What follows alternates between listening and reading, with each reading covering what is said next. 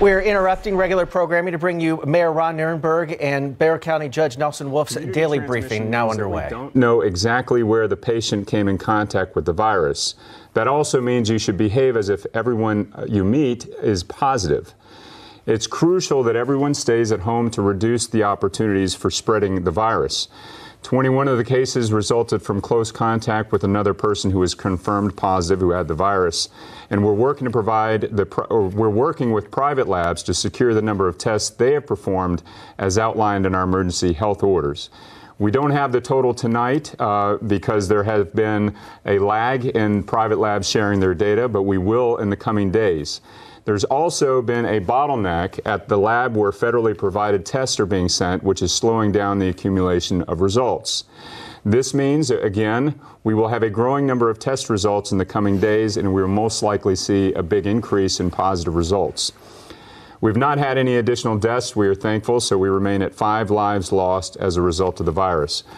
The pre-approved testing site, which you know at Freeman Coliseum, has collected 898 tests since Sunday. Private labs have conducted even more, and Metro Health has conducted roughly 550 additional tests in our community. I also want to share with you that beginning tonight at 7 p.m., we will share the number of categories of positive cases by zip code on the city's website. You'll see zip codes with 1 to 4 cases, 5 to 8 cases, and so on.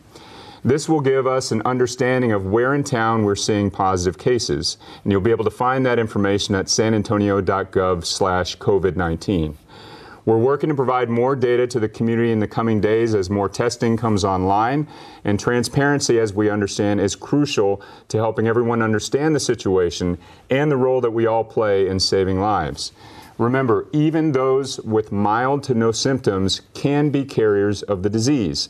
That's why slowing the spread by social distancing and staying at home is absolutely vital. So let's talk about enforcement.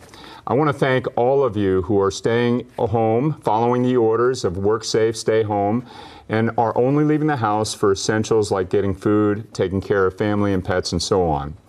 Thank you to the many businesses that have closed to help prevent the spread of the virus. Our enforcement efforts remain focused on businesses. Since last week, I will share with you that we've received 557 phone calls to the San Antonio Police Department's non-emergency line. If you see a violation, you can call 210-207-SAPD. Following up on those complaint calls, police and code officers are out, and they've conducted inspections and observed 417 violations. In each of those 417 cases, the business owners have agreed to comply with the order voluntarily and have either closed, or if they're an exempted business, in that case, they've ensured that their business is exercising proper social distancing. Because the businesses have cooperated, no citations have yet been issued. So again, thank you for your cooperation. I have to emphasize this is not a drill, it's not a request, it's an order. So if necessary, enforcement will continue in severity in order to gain compliance and to save lives. Judge? Yeah, well, thanks, Mayor, and thank you for talking about the need for enforcement. I had a friend ask me to call a constituent of mine. I talked to him for a good while today. It's a tragic situation, and he wanted me to tell that story and authorized me to say his name. His name is Gary Gibson. He's 63 years old. His wife wanted to go to a store, leaving the car. A lot of people were in there. He said, "I don't think you should go in there." She did anyway, and obviously didn't keep the social distance. She picked up the virus. She's been in the hospital now for over a week on a ventilator and in serious condition. That story, I think, brings a face to what's happening today and why we did what we did when we stay at home, work safe, and to protect everybody else doing that. People just sometimes don't realize how dangerous it is out there because we don't know how many have got it. You've already said we've got a backlog of tests that have not come back yet, so we don't know how many more have got it. Anybody could be walking around and causing that. So that social distance, that element of staying home unless you are working in an essential job or you got to go to get your groceries or whatever, is so extremely important. As long as we can work hard and stop the spike, I think our hospital system is in good shape. A lot of people are not doing elective surgery today, which is freeing up some rooms. Just to give you an example, at University Hospital, I mentioned in our last time, we've taken a floor to set aside 150 rooms. Now we're taking those 150 rooms and carving out 50 that are going to be for intensive care. So we are really geared up, I think, to handle it in our hospital system. But what's most important, we don't get that spike. And we need the citizens' continued effort to do what we're doing today. Just a couple of quick things on the county. We are hearing cases, particularly the protective cases dealing with domestic violence. We've had a few of those start to come in. We're managing our jail in pretty good shape now. Test them before they get in, test them while they're there, test them when they leave. And our jail population has gone down to somewhere around 3,200 a day from a high of 4,000. So things are working, I believe, like we want them to work, but we've got to keep up the diligence. We've got to keep people doing what they're doing today. And if everybody will continue to work with us, there's 2 million people around the county. It's a lot of folks, and most of them are acting very responsible. And I can't thank them enough for doing that, because they're helping us stop the spread of this terrible disease. Yeah, well, and I think that's extremely important. And Judge, we've seen that this virus is lethal for every age group and even people who are entirely healthy. So our goal for social distancing is to make sure that people stay at home and don't inadvertently transfer that virus that they might be carrying without symptoms to somebody else. If we do our jobs, we get out of these restrictions as quickly as possible. So we'll be back again for tomorrow's briefing with the latest information. Remember that this pandemic is dangerous. Don't take any chances. Many lives, including your own, may be at risk if you do. So stay home, stay safe, stay healthy, save lives. And at this point, we will see you again tomorrow, and we're going to take some questions from the press who have joined us today. Okay. Good evening, Mayor. County Judge Stephen Cavazos with KSAT 12. You mentioned that there was 37 hospitalized people right now that have, some have shown symptoms, some have not shown symptoms.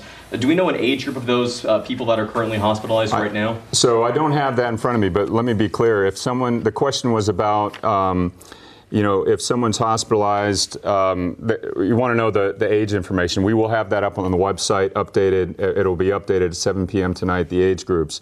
But let me be clear about this. If you're hospitalized, the folks that are in the hospital have severe symptoms enough to require acute care. We have 92 people in the hospital who are either confirmed positive or who are under investigation, meaning they're awaiting a test result. And I mentioned again, a number of those folks, a smaller portion of those folks are on ventilators or in ICU.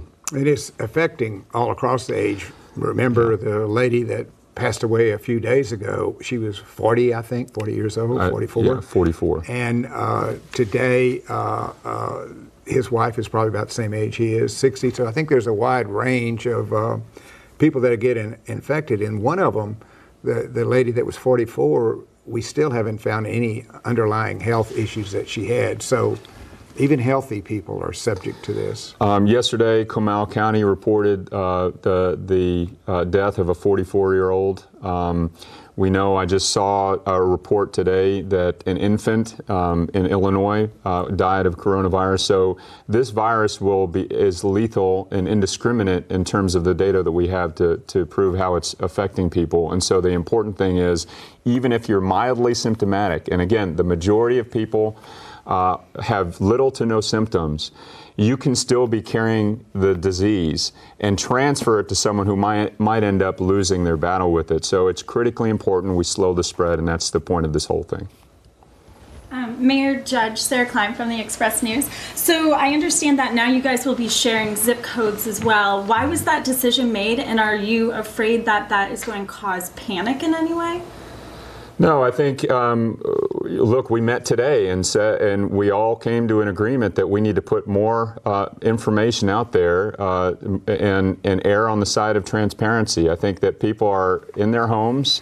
They're expecting more information. They're getting information from every corner of the country right now, and we want to make sure that we put out the latest information in a way that gives them what they will need to protect themselves. And I think that, what we will see is that all the work that we've been doing collectively to build up capacity in our medical system is actually helping us stay on the front side of this curve.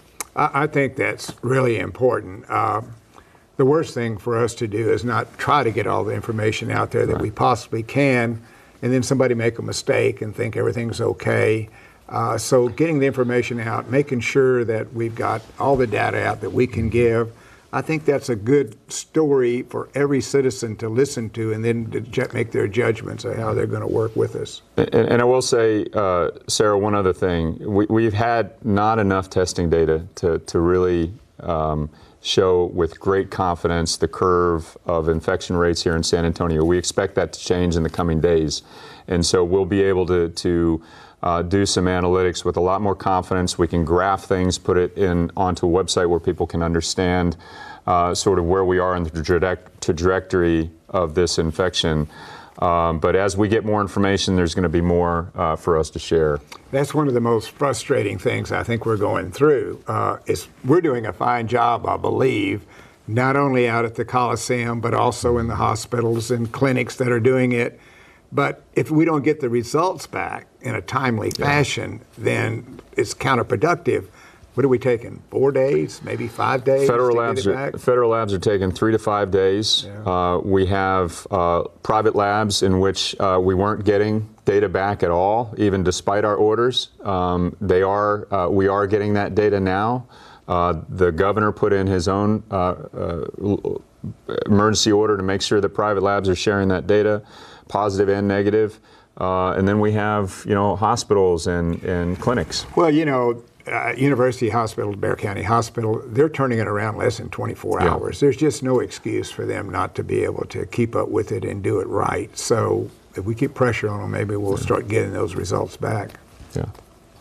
Mayor, Judge Joey Palacios with Texas Public Radio, and you actually just started going into the question I wanted to ask is what types of conversations are you having with the various hospital systems here in town? We saw University Hospital say that they're setting up a tent just in case, just in anticipation of what could happen.